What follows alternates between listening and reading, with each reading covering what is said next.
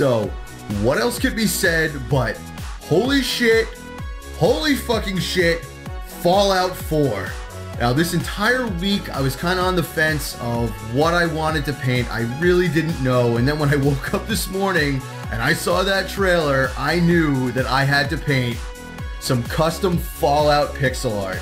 Now, I always wanted to paint something from the Pip-Boy. I actually had a whole bunch of ideas kind of floating around on my computer for a number of years now, so I figured, why not today? Let's celebrate by painting it. But mostly, I would like to hear from you guys in the comments below. Please let me know, what are you most excited about for Fallout 4? Let's talk about it. So, until next time, guys, keep it pixelated.